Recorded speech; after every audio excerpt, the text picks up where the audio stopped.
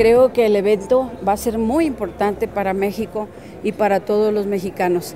Es un evento donde México a nivel mundial está reconocido.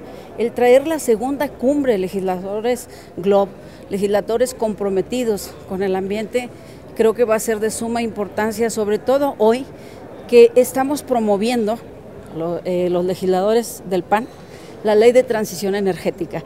Creo que en estas reformas secundarias en materia energética van a ser de muy importante el resolutivo de más de 66 países que vamos a hacer el día domingo, y que todo, según veo, va a ir hacia 3 puntos principales. Primero, el cambio climático está aquí, no es novedad. El cambio climático está presente y el 97% de los científicos en el mundo lo reconocen. Segundo, la temperatura. Los últimos datos hasta el 2010 tenemos un aumento de temperatura de 0.8 grados centígrados, que eso nos lleva a un aumento del nivel del mar de 19 centímetros. Y todos estos datos que estoy diciendo los ha dado el panel intergubernamental.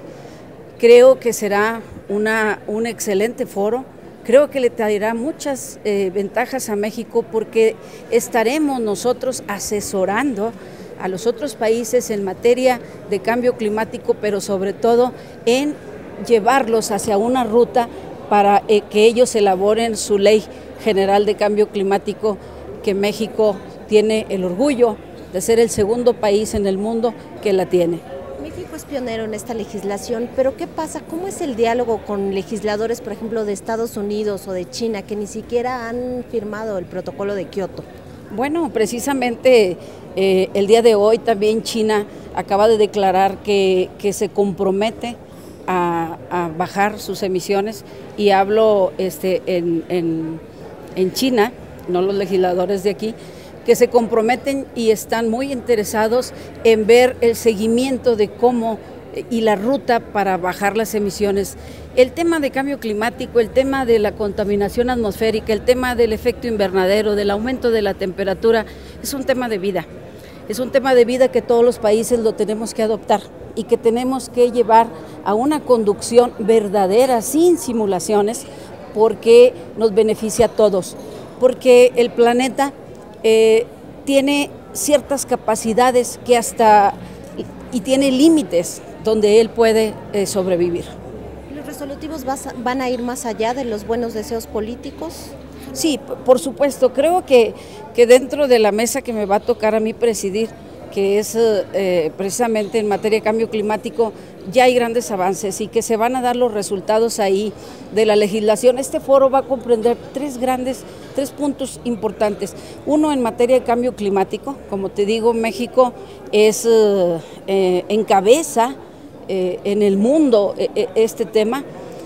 Y el segundo es ver en 21 países que se está generando ya una legislación en capital natural, y el otro donde México ya también está participando es en la cuestión red, que es respecto a la ley forestal.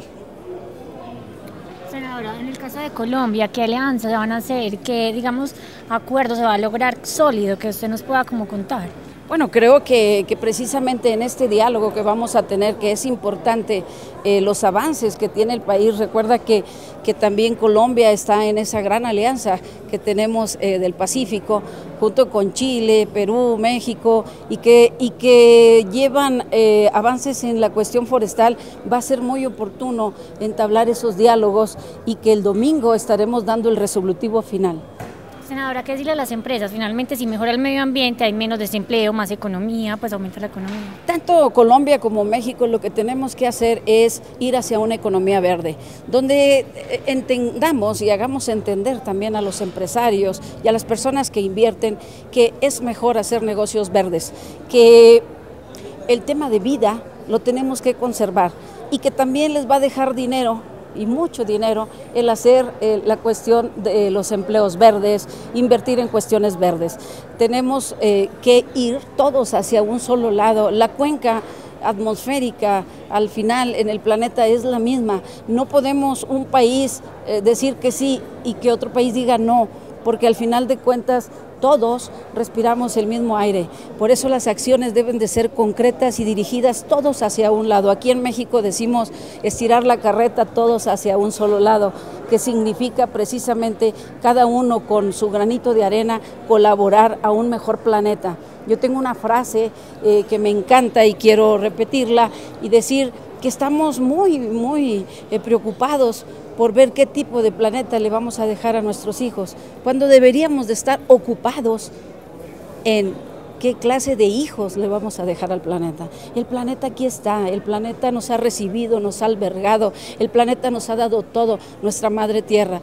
Lo que tenemos que hacer hoy es conservarlo y dejar y hacer realidad el concepto de sustentabilidad, pero también entender que si se cruza la sustentabilidad, que al final de cuentas viene siendo el término economía verde o desarrollo sustentable, o los diferentes términos que nos encanta irlos cambiando o bien tener conceptos diferentes, al final es decirte, puedes hacer negocios y puedes hacer dinero, sí, creando temas, creando empleos verdes que conducen a lo que nos comprometimos hace ya tiempo en Río, en eliminar la extrema pobreza. ¿Cómo se puede adoptar, digamos, políticas de resiliencia en cada país? Bueno, nosotros vamos dentro de nuestra misma ley, vamos transitando hacia ese lado. Tenemos ya políticas en adaptación y mitigación, y hoy lo decía el jefe de gobierno de aquí de la ciudad capital, que en su plan de acción, que lo acaban de presentar el día de ayer, su plan de acción, su programa de acción climática, ellos están tratando ya ese tema y que lo debemos de transmitir, porque en México ya los municipios, aquí en México está dividido en estados y luego esos estados tienen municipios y esos municipios están ya elaborando el tema de programa de acción climática o PACMU, y que ven los temas tanto de adaptación, mitigación, vulnerabilidad como resiliencia. Problemas ambientales, ¿cuál es el más, digamos, que le alerta, le preocupa a usted? Las emisiones del sector energía, estoy hablando en México, las emisiones del sector transporte, ¿sí? Y las emisiones de los grandes cambios de uso de suelo. Necesitamos detener la frontera agrícola, que esa frontera ya no transite más, pero también necesitamos explotar sustentablemente nuestros bosques. México, 1/3 de nuestro gran territorio son bosques, que en las medidas que se han dictado son tan conservacionistas que obligamos a explotar el bosque de manera ilícita. Entonces tenemos que abrir esa parte para poder realizar más, que se lleve a cabo la sustentabilidad aquí en el país. Muchas gracias. Al contrario, para servir.